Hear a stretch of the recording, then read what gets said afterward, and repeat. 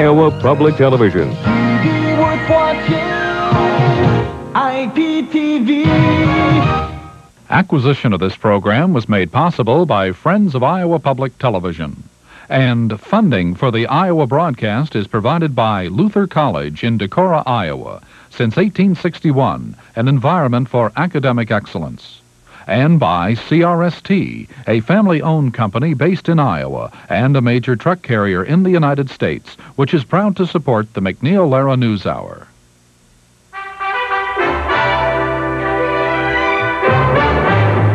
Good evening. I'm Jim Lehrer in New York. I'm Roger Mudd in Washington. After our summary of the day's news, we look at the pros and cons of today's decision to airlift aid to the former Soviet republics.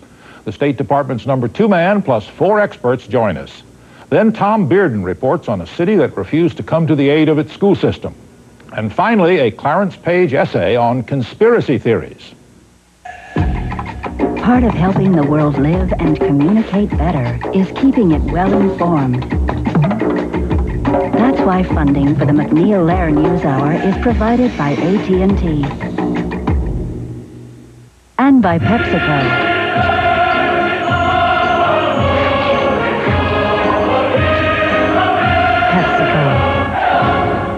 And by the Corporation for Public Broadcasting and viewers like you. The U.S. Air Force will begin flying emergency food and medical supplies to the former Soviet republics next month. Secretary of State Baker announced the operation at the conclusion of a Washington conference on aiding the new republics. He said the first of 54 flights will be February 10th. He said shipments will go to all 12 states. Of course, no airlift could ever come close to meeting all the needs of the people of the new independent states. But this airlift that we are calling Operation Provide Hope can help deliver the food and medical supplies that are critically needed.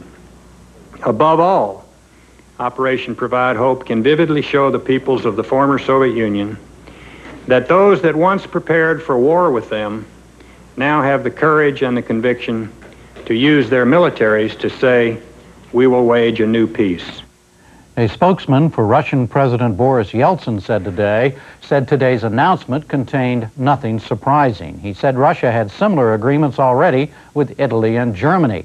Yeltsin himself said in a message delivered to the conference he had suspended all import restrictions in his republic. He declared it open to foreign investment. The defense minister of Ukraine today said his republic might sell arms to foreign nations unless it gets more aid from the West. Michael Nicholson of Independent Television News reports. They're going to melt down the glory to communism statue overlooking Kiev. With titanium the price it is, this could be the one Soviet investment that's paid dividends here. But there are others. At a military display cum museum, there are artillery, aircraft and tanks still currently being used by the various Republican armies. They include the SS-20 missile, the T-64 tank, the Shilka anti-air defense system, the Hind attack helicopter, the MiG-23. It could easily pass as Kiev's permanent trade fair, a military showground, because these could soon be on offer to weapon-hungry nations and arms dealers if the bankrupt Ukrainian government is forced to sell its vast stocks. Some buyers might be interested in more than tanks and planes and guns. Deep inside its secret forest site at Valaya Serkov, 40 miles south of Kiev, a nuclear warhead is carefully removed from its missile and launch pad. It's not large, but it's equal to the bomb that demolished Hiroshima. The Ukraine is pledged to destroy 136 of its 176 missiles under the Start Disarmament program. But no one is certain what happens to the remaining 40 or what their price is on the open market. But all such anxiety about arms sales could end, says Defense Minister Viktor Antonov, if only the West would help out with cash, and that it refuses to do. Our economy, like the other republics, is in the state of crisis. And yes, we'll sell arms if we have to. And I confirm we have potential customers already. But no, Saddam Hussein is not among them, or any regime like his. Ukraine is one of 4 republics to have an arsenal of former Soviet nuclear weapons. The governor of the Baltic Republic of Estonia resigned today. It had failed to win parliamentary support for its efforts to solve Estonia's economic crisis. Estonia won independence from the Soviet Union last September, but has since suffered food and energy shortages. We'll have more on the aid issue right after this news summary. Roger? The U.S. is reportedly considering deep new cuts in its nuclear arsenal. The New York Times today quoted administration officials who said the cuts could sharply reduce or eliminate long-range missiles with multiple warheads, which are the core of the U.S. nuclear force. Many of the cuts could be made unilaterally. The president is expected to propose the cuts in his State of the Union address next week. A deputy defense minister of Russia said today his republic must cut its army in half. He said it can no longer afford to support the force of almost 4 million. He predicted it could be cut by 2 million soldiers in the next 2 years. The U.S. Labor Department today reported an increase in the number of Americans filing new claims for unemployment benefits. They said 447,000 people filed during the week ending January 11th, 46,000 more than the week before. A House committee began hearings today on a $4.5 billion bill to extend jobless benefits. Last year, similar legislation was vetoed by President Bush for budget reasons. He later agreed to a compromise version. At today's hearing, Democratic Congressman Tom Downey of New York called on the president to support the new plan. Can anyone doubt the need for further extension of unemployment benefits? The president has acknowledged that many American workers are hurting. I wish he could be here today to hear from those who have come to tell their stories. They too want jobs, jobs, jobs, but until those jobs are forthcoming, they want an extension of benefits so that they and their families can survive. A report in today's Washington Post said Mr. Bush plans to endorse some kind of extension. At a White House photo session, reporters asked him today if that support represented an election year conversion. What we did before is to guarantee that the extensions were within the federal budget, because you see, I think the American people are also concerned about the federal government spending too much. And what I did was stand for a program that would alleviate the suffering and would get the checks to individuals, but did it inside the budget agreement. So it wasn't a conversion. It was fighting for what was right, the taxpayer as well as those that were hurting, and we prevailed. We prevailed in both instances. But you stay tuned for the next chapter. It'll be coming out. Mr. Bush has said he will reveal his economic plans in his State of the Union address. Los Angeles officials have canceled a $122 million contract with the Japanese company to build rail cars for a new mass transit system. Public protests arose when the city's Transportation Commission awarded the contract to the Sumitomo Corporation in spite of a lower bid by an American firm. Local citizens complained that city tax dollars should be used to create American jobs, not Japanese ones. Vice President Dan Quayle said today Americans should avoid bashing Japan. He said the relationship between the two countries is getting better, not worse. He made his remarks in a speech at Arizona State University. How many of the protectionists that we have ever mentioned that Japan is the single largest market for American agricultural exports and our second largest market overall? Obviously, the trends are moving clearly and strongly in the right direction. And to suggest otherwise is simply mindless Japan bashing. That does not mean that Japan shouldn't open its market further. It will, and we will help them do it. Japan's parliament announced today it too will try to persuade skeptical Japanese to buy American cars. As part of President Bush's so-called action plan to reduce Japan's trade surplus with the U.S., the parliament said it would buy 2 General Motors Buicks, Park Avenue model, for its official use. A major pharmaceutical company said today it will provide free heart drugs to Americans without health insurance. Bristol Myers Squibb will make 17 drugs available beginning March 1st. The Australian Olympic basketball team is considering boycotting the games if Magic Johnson competes. The Australian team physician suggested the boycott because of Johnson's HIV infection. He said today other players risked contracting AIDS from Johnson through bleeding from an injury. A military appeals panel in Israel today overturned an order to deport a Palestinian. He was one of 12 ordered out of the occupied territories for anti-Israeli activities. It's believed to be only the second time in 25 years a deportation order has been reversed. The deportation of the 11 others was upheld. That's it for the news summary. Just ahead on the news hour, a winter airlift to the old Soviet republics, a school with a math problem, and another conspiracy theory.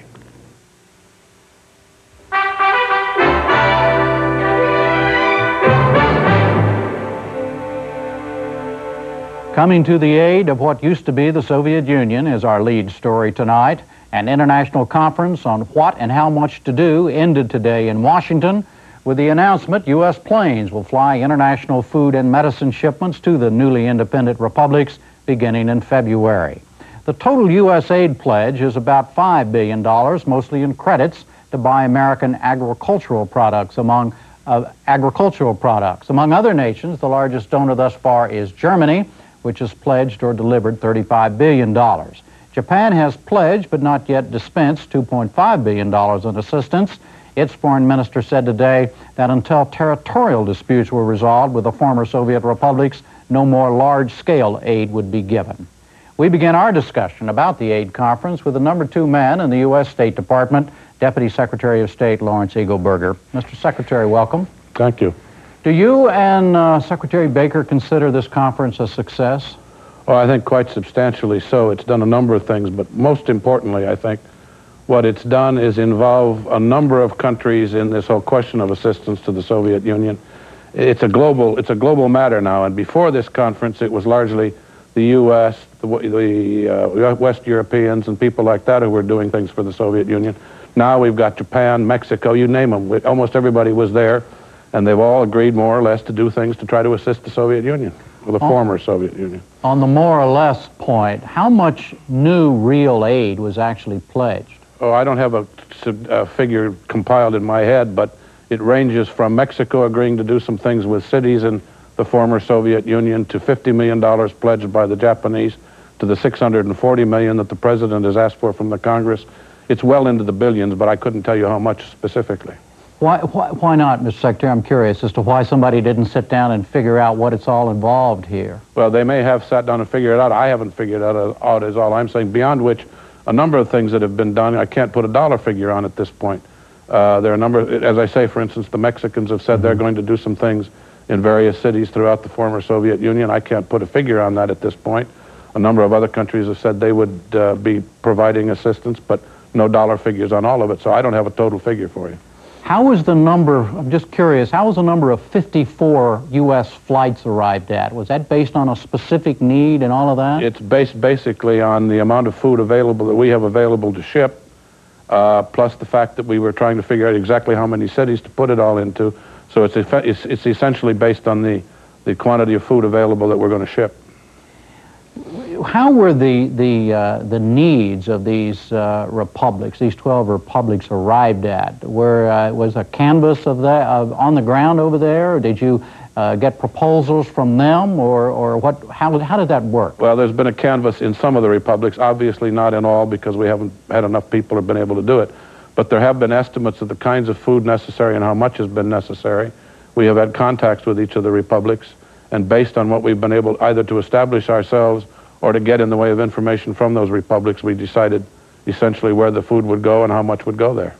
Do you have a feeling, the people in the countries and the organizations, 47 in all, that were at this conference, do you all have a feeling that you really do have a feel for what the needs are in very concrete terms? We have a feel, and I'm glad you used the word, we have a feel for the needs. One of the things I think that has come out of this conference is that by exchanging information amongst the more than 50 countries and organizations, we have a better collective sense based on what each of us has been able to provide in the way of information. We have a better sense of what is needed, beyond which there has been agreement at this conference that we will collectively be examining in much more detail exactly what is needed and sharing that information. The German foreign minister said today he continued to be disappointed, as he was before the conference began, that the United States would not allow representatives of the 12 former Soviet republics to attend and participate in this conference. Why not?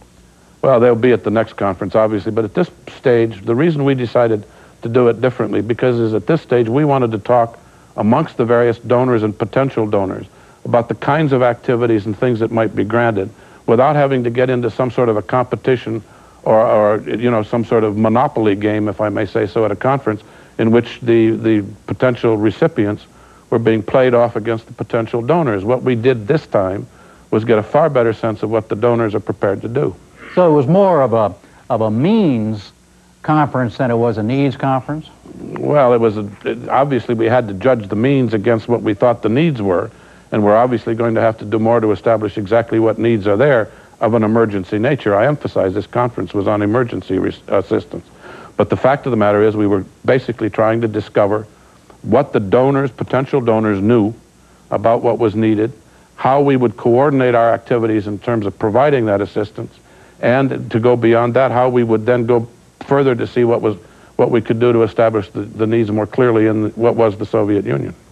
What is your reaction to the statements? We had them in the news summary a moment ago. You saw them from the Ukraine's defense minister that if the West, this conference, the United States and other countries, do not provide aid, and he's talking cash, then Ukraine may have to sell some of those tanks and weapons that we saw a moment ago. Well, I have several reactions to it. The first of which is it's a very bad idea.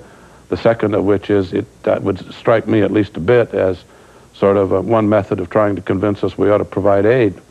I don't think that's the way to establish the need, much less to persuade the West to provide the assistance. We will do that based on what we think is necessary, not on somebody's threat that they'll sell something if we don't provide money.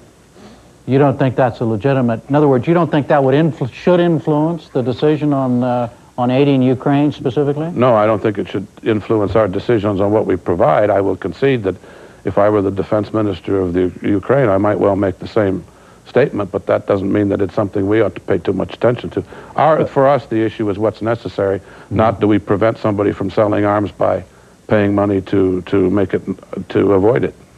But do you have any sympathy for the Ukraine's basic position that, all right, the United States and the West wants us to get rid of these weapons, we need money more than, we got an economic crisis on our hands, so why not sell our thing? I mean, are you saying they shouldn't sell it or they shouldn't say they're going to sell it? I'm saying that there is no need to sell it. They should not sell it. The fact of the matter is we have agreements on the reduction of conventional arms. Clearly, we also would be very unhappy if they were to talk about selling nuclear weapons. The fact of the matter is, yes, I have sympathy for their economic problem. And yes, we ought to be doing something about it. The sale of arms, if we don't provide assistance, does not seem to me to be a very sensible way of persuading the West that it ought, in fact, to be assisting them economically. All right, the Japanese foreign minister said today that Japan wasn't prepared to do any more right now until they resolve some territorial problems with these former Soviet republics. What's that all about? Well, I think that's a slight exaggeration of what he said, because as a matter of fact, the Japanese have indicated that they are prepared to provide $50 million for the Red Cross and the Red Crescent. The Japanese have also offered to host the third conference, the third aid conference, and I think that, by the way, is a fairly significant step on the part of the Japanese. But it is also clear that the Japanese have a specific problem with regard to the former Soviet Union, which is the Kuril Islands, and until that is resolved, as far as their position is concerned, there are going to be limits on what they're prepared to do. Is that a position supported by the United States? That's a position that's the Japanese business. We don't support it. We obviously, on the other hand, understand why they've said it. How would you respond, Mr. Secretary, to Americans in Congress and elsewhere who say, hey, we understand that the 12 former Soviet republics got bad economic problems, but so does the United States of America. We're in a recession. Why should we help those people before we help our own? Well, there's a great deal to be said for that position, and no one in this administration would argue for one moment that there isn't a great deal that needs to be done at home. But I think the basic argument here is that the United States, for the better part of the last 50 years, has expended some hundreds of billions of dollars to arrive at precisely the point we now are, namely that the former Soviet Union is no longer the strategic threat it was to the West. We have gotten to the point where that is now an accomplished fact. It would be tragic, after having invested all of that money, if we were not prepared to spend the money necessary to make sure that the process of democratization continues in the Soviet Union, or the former Soviet Union, that the process of economic change and turning toward a market economy does not succeed. It would be a tragedy if we let that fail now. We can get into arguments about how much ought to be done, and I suspect before the evening is out we will. But the issue is not, at least in my mind, whether we should do something. And the American people, I think, understand that. I think, in fact, you could well argue that the investment that will be made and has been made in trying to assist the former Soviet Union to change, to become a democracy, to become a market economy, is as much in the interests of the well-being of the average American citizen as anything we can do. In what way? Well, in the sense that it helps to, hopefully, make sure that we do not face again the kind of threat that we faced for the better part of the post-war period from an antagonistic Soviet Union that was prepared, if they had the chance, to move against the West. You think the stakes are that high, and what was on the table at this aid conference? Well, you know, obviously everybody at the aid conference understood all of this, and everybody, I think, there recognized that in talking about the emergency relief that's necessary, that a part of this was we do not want to see a collapse now of the reform process that is beginning to take place. And that should that happen, the obvious answer would be some form of authoritarian government in those various republics.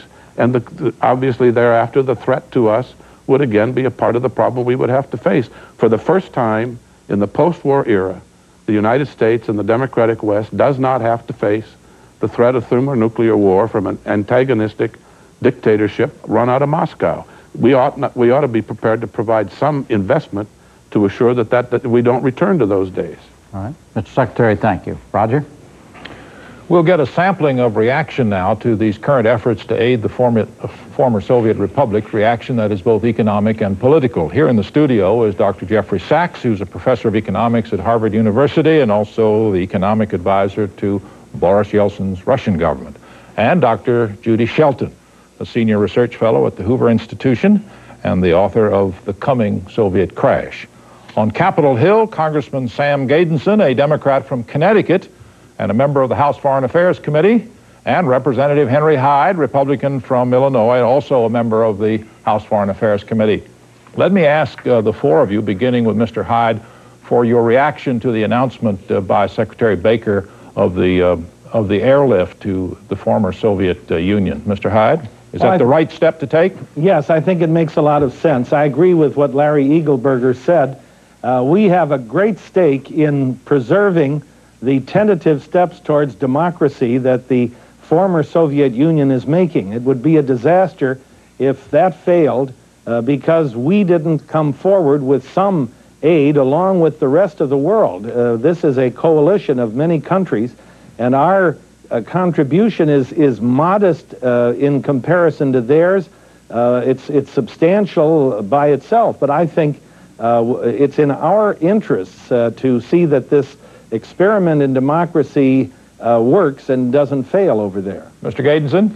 Well, for 50 years we were told that Americans had to shoulder the burden for the defense of Western Europe because, after all, the Germans, having played the role they did in World War II, couldn't do it. Now we're being told that Americans have to borrow money from the Germans, because remember, we're borrowing this money to do it, to finance what's happening in the Soviet Union. At the same time, the administration, and today I was just fighting with the Commerce Department, is holding up $50 million for economic development funds for defense-dependent communities. The president tells us, don't look for a budget that has a lot of programs to help put people back to work in the United States because we don't have the money. But we have $600 million to send to the Soviet Union. It seems to me that the political agenda in Washington has to be one where we first see an administration ready to help American workers, defense-dependent communities, people who are losing their homes, be put back to work. And then I think you'll find the President and Mr. EAGLEBURGER, the Secretary of State, find much more support in the Congress. I think what angers us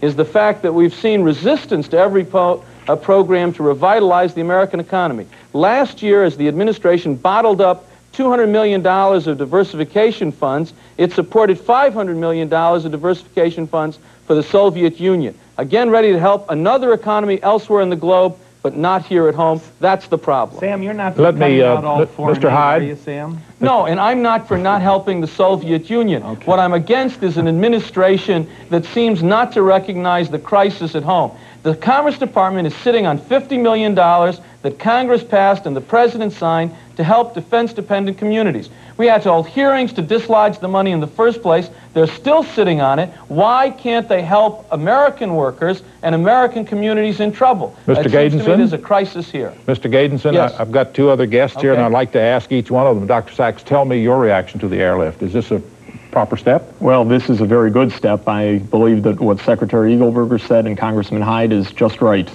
We have very big stakes in this, and this is an important step forward. I believe that it's important to keep in mind that the Russian government is undertaking a comprehensive economic change. They need more than food. They need the kind of balance of payment support to help them have a meaningful, stable currency, because that's really what's going to keep this new democratic government going.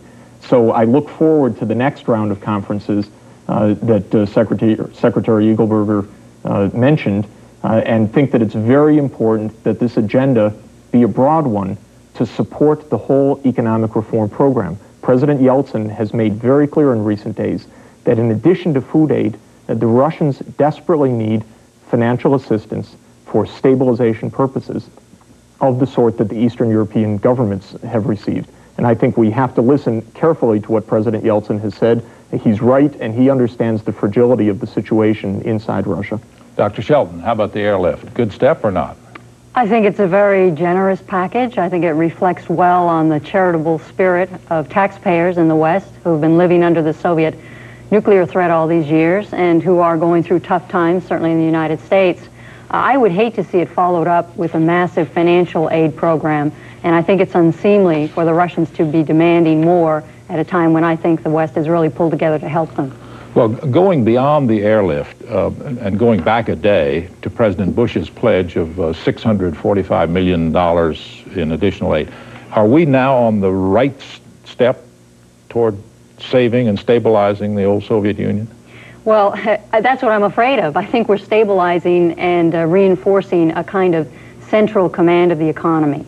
Whenever G7 governments get involved, and especially through IMF or World Bank programs, and try to dictate to the Russians and the other republics how they should carry out economic reform, and take a very rigid supervisory role in saying you must now do this, you must now do that, and basically picking up where central planning left off, that I think retards not just radical economic reform, but I think it offends the dignity of the Russians. They should be doing it in their own way, on their own terms, without being subject to a Simon Legree in the West saying, if you want the money, here's how you have to do it. Do you think aiding our aid to the old Soviet Union is locking in the old Soviet system? Just on the contrary, you have in place the most radical reformers.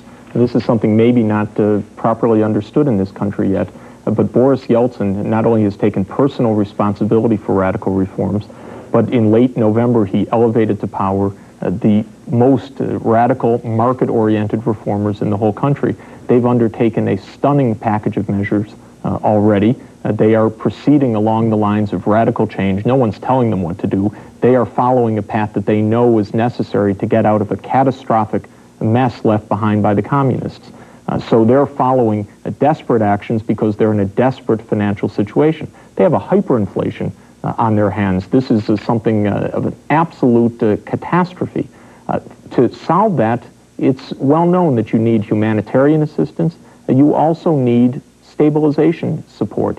And this is decades-long experience in the world that to get out of this kind of financial catastrophe, getting a sound money and getting some international backing in a situation where they have no foreign exchange reserves whatsoever right now is absolutely urgent.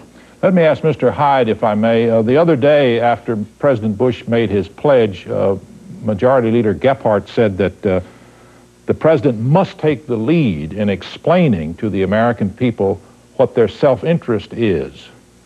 Is that a problem in Chicago? I mean, generations of American constituents have been convinced by generations of politicians that the Soviet Union is their enemy. It's a big problem, and Mr. Gephardt is quite right. Although not just the president, I think those members of Congress on both sides of the aisle have got to do some leading to explain to the American people why it is in our interest that the Soviet Union not regress into some fascist state. They still have 27,000 nuclear weapons, an awful lot of people, and when they're hungry, the rules go out the window. The Soviet Union is a treasure trove of oil, gold, and minerals. It's one of the most resource-rich places on the earth, and they one day will be able to be a very good trading partner with everybody. There are all kinds of reasons why we must seize the moment and not let her go down the drain. I think we're doing the right thing. So, but the American people are not quite that far along in the curve. They see a conflict between our own domestic needs, which are inexhaustible and forever, and $645 million for the Soviet Union. But we have billions that we give other countries, and so $645 million to save for democracy and the market system, the Soviet Union, seems to me a good investment. But it requires leadership from the President and from Mr. Gephardt, and yes, Mr. Gaydenson. Mr. Gaydenson, tell me the answer. Given the current political situation, is our national interest here or over there?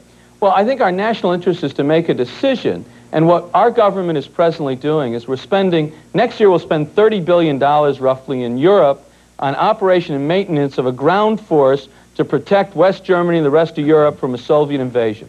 $140 billion being spent on that.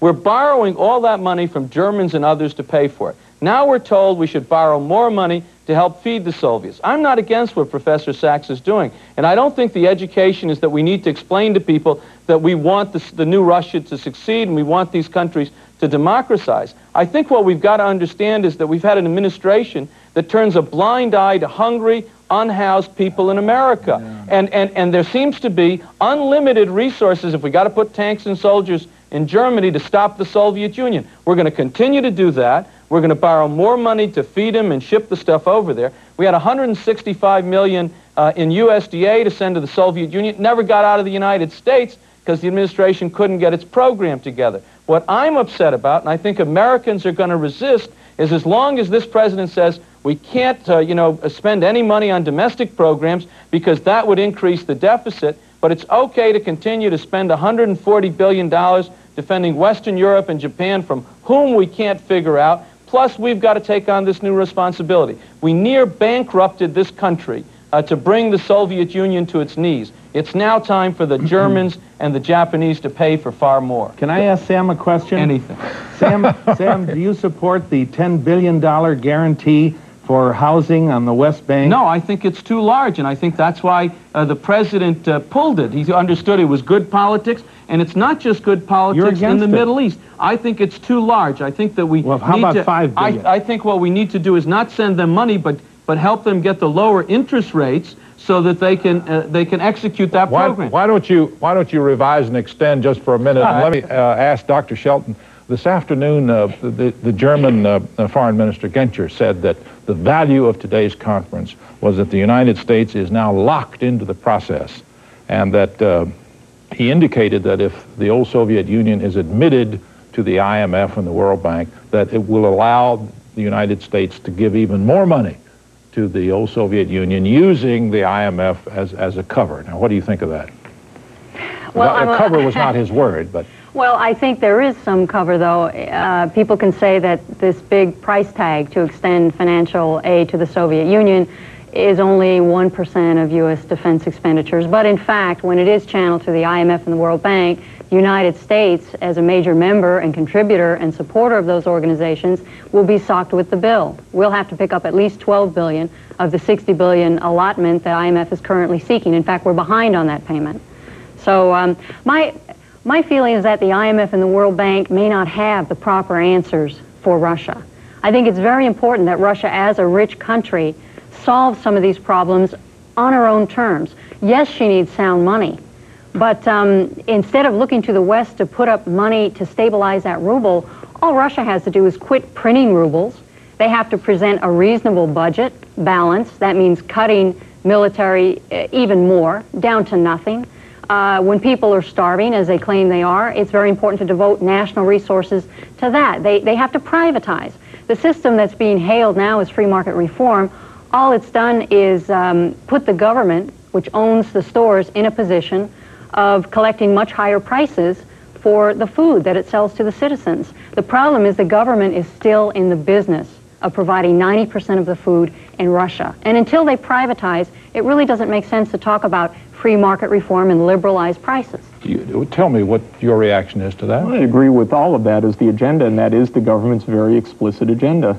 But when you come out of 75 years of communism and you've had 3 weeks to get your program together and you have a hyperinflation on your hands, so you don't have everything set in place all at once.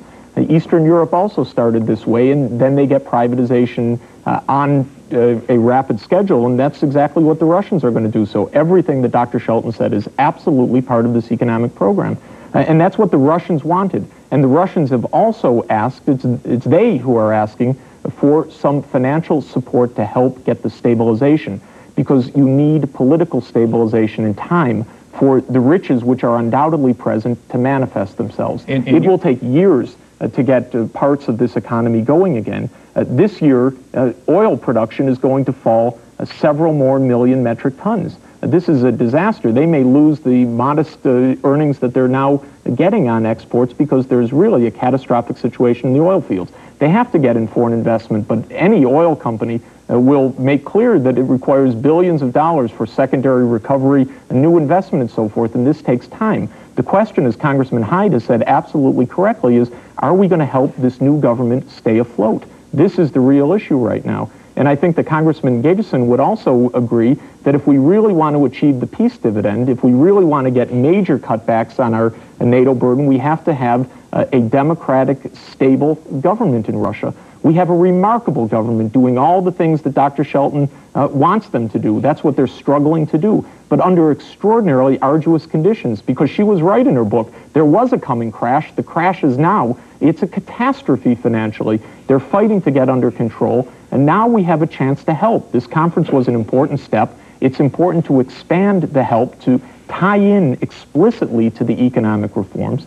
If we can do that, link the help to the reforms, get the government stabilized, get the economy stabilized with our help, but with their actions, then we really will achieve the savings of tens of billions of dollars on the peace dividend, which we all need for this country. Are you allowing the Soviet Union more time to get its act together than you allowed the Polish government? I mean, I thought yes. you did in Poland. I thought you were an overnight reformer. Well, so Russia, by the way, not Soviet Union, but Russia, started out on January 1st, just like Poland did. Freed the prices, let the exchange rate be determined on a market basis. It's the same steps. Exactly. The difference is that Poland, on January 1st, had a stabilization fund in place that the United States government had taken the leadership on. President Bush had rounded up $1 billion from the international community to make it possible for Poland to move directly to a stable exchange rate. That's what's needed here. That's what President Yeltsin asked the G7 for last month, and he's gotten a no so far on that. That's a shame. Poland had a IMF balance of payments support program the day that it started. That's also not present in Russia by definition because they're not members yet. So pieces of the international assistance that were crucial for Poland's program are not yet in place in Russia. There's a desperate need to get them in place quickly. This conference handled one part of what's very important to make this government and the economic reform succeed, but there's another crucial part that would have been handled were Russia a member of the International Monetary Fund, but it's not. So that means that the G7 governments must take some special leadership on this to get that other piece in place so that Russia can do what Poland was able to accomplish. We've got 1 minute, and Secretary EAGLEBURGER has listened to every word that's been said, and I want to give him carefully give a chance to make any sort of ex cathedra comments. I'm not sure I know where to begin. I think I may not look like it, but I begin to feel like Goldilocks. For Sam GEJDENSON, the porridge is much too hot. For others, it's too cold. I think it's just about right. A couple of points I think need to be made. The first of which is this is not just about Russia. Let's remember that. This is about all of the republics of the former Soviet Union. And they range the gamut from reasonably well-developed to not well-developed at all. That's the first point. Secondly, for Sam GEJDENSON, I would point out that the Germans have spent a lot more money than we have so far in terms of assistance to the former Soviet Union and particularly to Russia. At the same time, I would say to Foreign Minister Genscher, history didn't begin yesterday. The United States has spent the last 50 years investing in this whole process, and I don't think you can wipe out most of that last 50 years. We've spent a lot of money, we've spent a lot of blood, and I think that needs to be kept in mind. And finally, I guess I would say, I don't think we're centralizing again by assisting as we're trying to do in what was the Soviet Union. The Soviet Union doesn't exist. These are separate republics now. I happen to think myself that before we can make the kinds of decisions that I know Dr. SACHS would like to see us make, they do have to get into the IMF. We do have to make sure exactly what their reform programs are. Okay. May I stop you there? You certainly can. Thank you, Dr. Shelton. Thank you, gentlemen. Jim? Still to come on the NewsHour tonight, hard economic times in the U.S. public schools and a Clarence Page essay.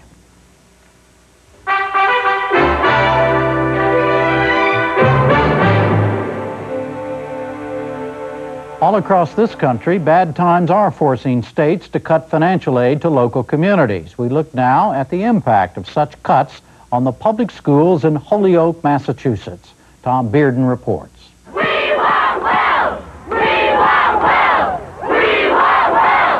On the 218th anniversary of the Boston Tea Party, students, parents, and educators from all over Massachusetts came not to protest onerous taxes, but to protest not enough tax money. An ongoing budget crisis had caused Governor William Weld to slash aid to local government, resulting in drastic cutbacks in some school budgets. As Horace Mann, the great champion of public education in America, stood silently by, the protesters vented their anger over the cutbacks. George Counter is superintendent of schools in Holyoke, Massachusetts. We're here today to tell our representatives that we've had it. We've had it. There's a famous saying out of Boston. It's, wait till next year.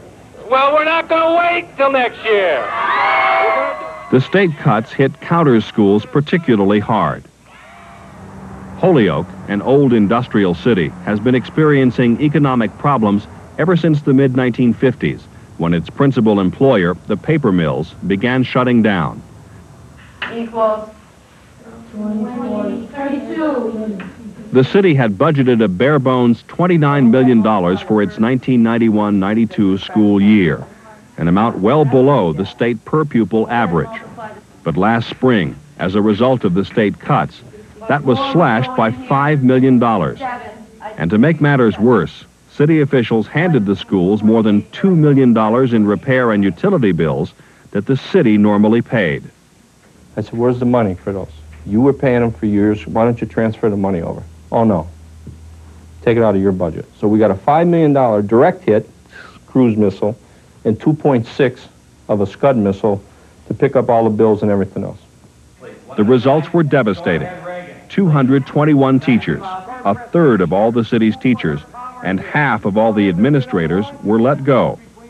And that was just for starters. David DuPont is principal at Lynch Middle School. The Holyoke Public Schools were hit by a nuclear blast, and the middle schools were ground zero. And I mean ground zero. We took the biggest hit. How many teachers did you lose? 26 teachers out of a staff of 54. Almost half. Almost half. All of the ancillary programs were cut. There's no physical education, no computer science, no print shop, no music class, no industrial arts. The teacher who did the industrial arts class here for us last year would stay after school with kids, 30 to 40 kids at a time. They'd stay here for an hour and a half, do their projects. That's all gone. So instead of them being on the streets, they would be here. Now they're on the streets. Lynch also lost 4 of its 5 buses. Last year, 240 students were bused. This year, only 35. At Holyoke High School, students are now required to pay $100 to participate in team sports. At Sullivan Elementary, enrollment was increased from 400 to 700 after 2 other schools were closed. Some classes now have as many as 40 students. Superintendent Counter tried to stretch his remaining dollars and save some teachers by instituting a longer school day and a shorter 4-day week. The state said no. You gotta have the standard 180 days. I said, this is like Saigon. This is just like Vietnam. We declared ourselves a winner and left. I'm going to declare this year that we had education in Holyoke this year. 180 days. We went 180 days. We had it. We had education here. We stacked them and we packed them in. We controlled them. We managed them. We kept them quiet. We had education here this year. You called it 180 days of garbage. Is that what it is? That's what it's turned out to be. The state cutbacks affected all municipal services, although the schools were hardest hit. Hoyoakers had the option to raise property taxes to make up for the loss. But to do that, they had to override a state law limiting increases to 2.5%.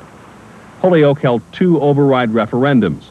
Firemen, police, and teachers all took to the streets to ask taxpayers for their support. We're here this morning to ask the citizens of Holyoke to vote yes on override questions 1 and 2 for education. In the end, recession-strapped taxpayers said yes to increases for the fire department, the police, senior citizens, and trash collection, but no to the schools. Chris Koss, a local jewelry store owner, voted against the school tax increase. She says voters were trying to send a message to school administrators. We're very unhappy with the SAT scores. We're unhappy with the dropout rate.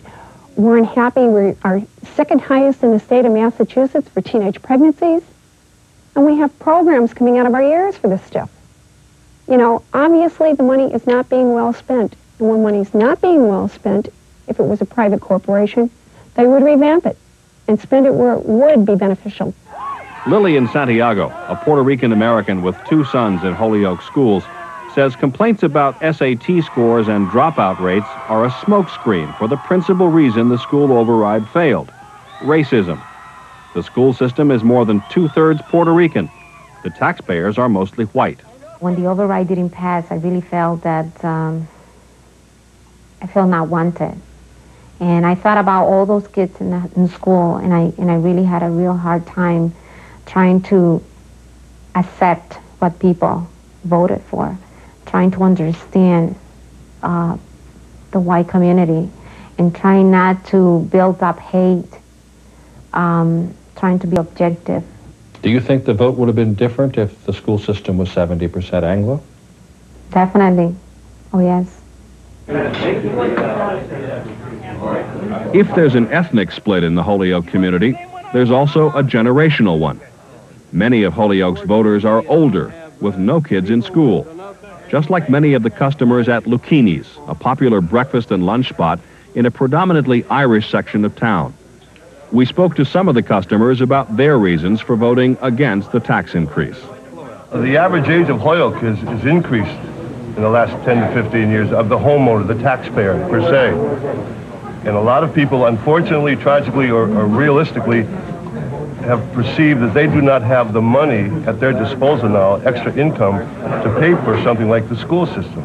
They're wasting a lot of money, and I'd like to see them be more intelligent with the money they have.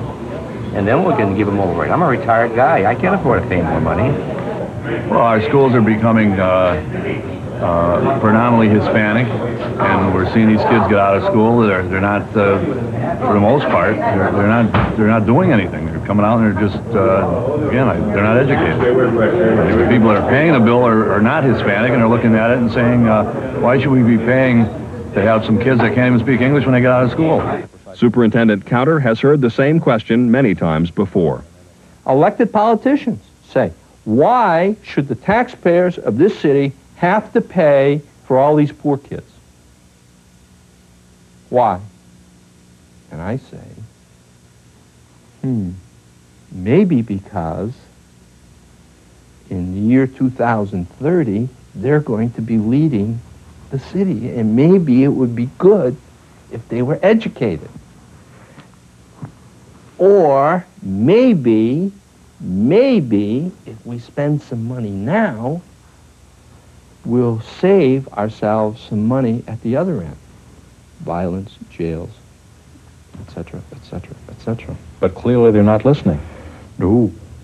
Que es muy famosa y donde nosotros participamos todos los años. If you had to pin the school tax defeat on one issue, it probably would be bilingual education. In this polyglot community made up largely of the children of Irish, Polish, French, and Puerto Rican immigrants, the language issue is particularly charged.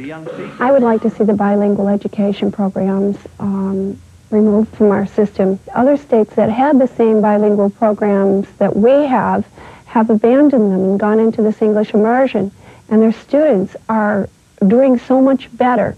The assertion is made that bilingual education is a failure. and that the kids ought to be mainstreamed and put in English immersion. Absolutely, just like they did in the 30s, and then they could all hit the wall in the 8th grade and go work in the mills, only the mills now are in Southeast Asia. They're not here anymore. It is an immersion. It's submersion. So the chair will entertain a motion at this time to fund that position. If you ask most Hoyokers whom they blame for the current mess, they point to Governor Weld and Superintendent Counter and the school board. Critics charge school administrators were unresponsive, ignored earlier demands for budget cuts, and spent too much money on programs for the poor and disruptive students. 5 out of the 6 school board members who faced opposition in last year's elections were, in fact, defeated. Ask school officials whom they blame, and they'll tell you, you can't run schools on referendum. Why are we deciding by a referendum at the local level whether kids should have reading teachers, whether we should have athletic programs for kids, whether we should have reasonable class sizes? That's cuckoo. It's nuts. It's broke. It doesn't work. It needs to be fixed. We need to make a basic commitment to kids, period, in this country, but more specifically in Holyoke and in the state. In response to all the protests, Governor Weld has promised some emergency funding to help poor communities like Holyoke get through the rest of the year. But given the state's budget crisis, it's doubtful the kind of long-term commitment Superintendent Counter would like is going to happen anytime soon.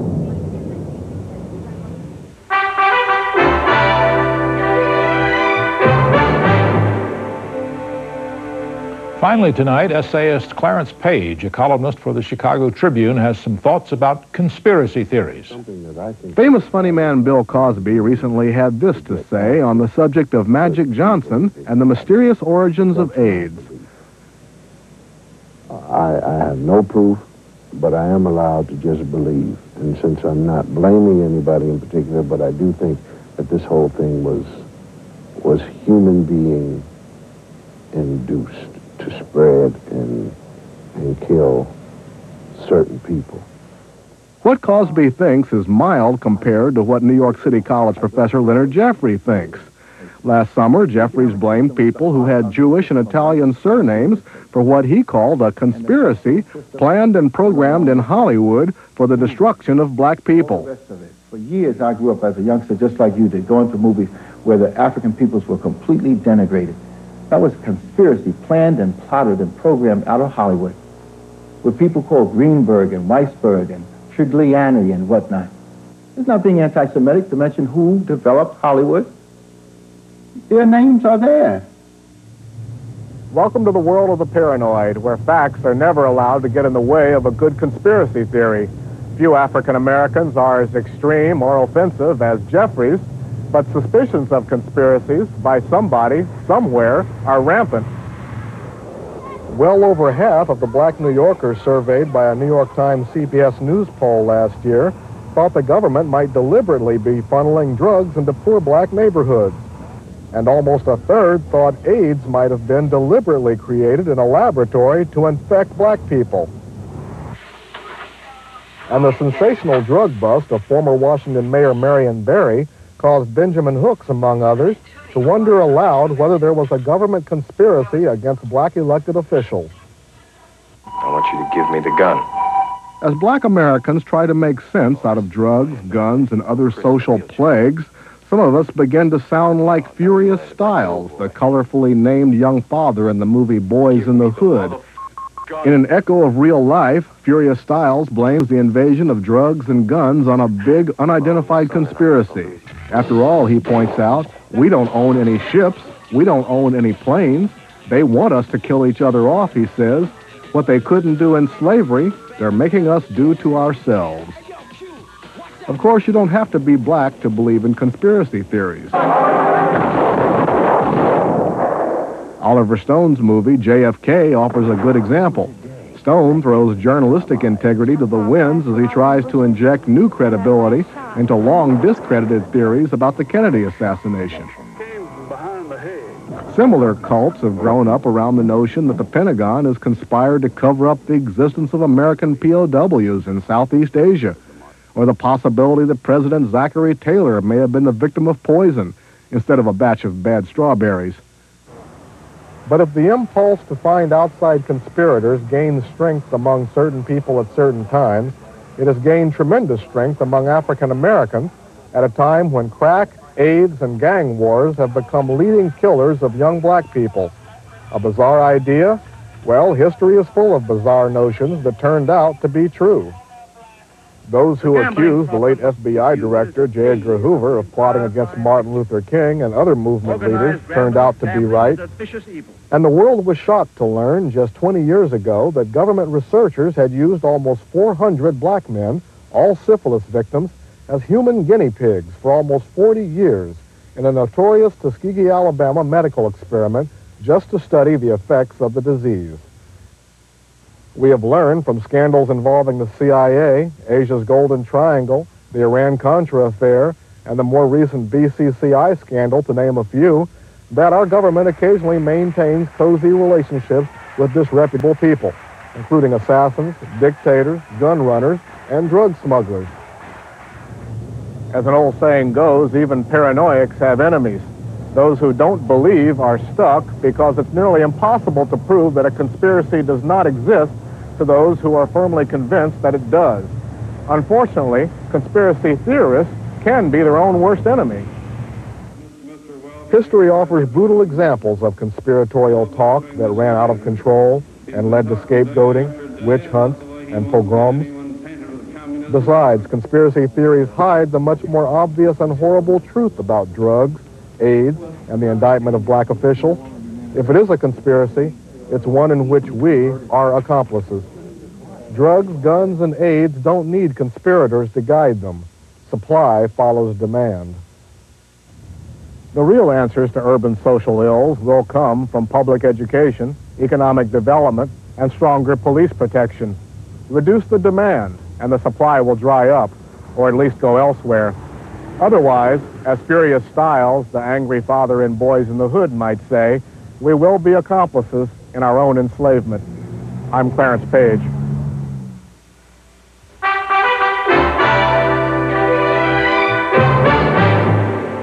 Again, the major stories of this Thursday. Secretary of State Baker says the U.S. will begin flights of food and medical supplies to the former Soviet republics next month. And there were published reports the United States is considering deep cuts in its nuclear arsenal, including long-range missiles. Good night, Jim. Good night, Roger. We'll see you tomorrow night with Gergen and Shields, among other things. I'm Jim Lehrer. Thank you and good night. Funding for the MacNeil Lehrer News Hour has been provided by PepsiCo.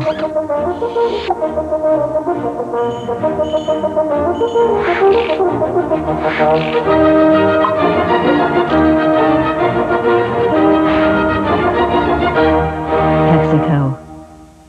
Part of helping the world live and communicate better is keeping it well informed. That's why funding for the News Hour is also provided by AT&T and by the Corporation for Public Broadcasting and viewers like you. This is PBS.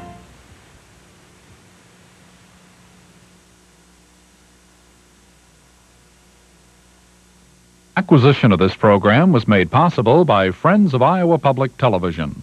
And funding for the Iowa broadcast is provided by Luther College in Decorah, Iowa, since 1861, an environment for academic excellence. And by CRST, a family-owned company based in Iowa and a major truck carrier in the United States, which is proud to support the MacNeil Lehrer News Hour. Do Iowa's courts discriminate against you? That is the focus of a statewide task force, and we'll listen in on one of their public hearings on living... Despite its ungainly appearance, there are few animals as magnificent as a moose. For the Athabascan Indians of Alaska, the moose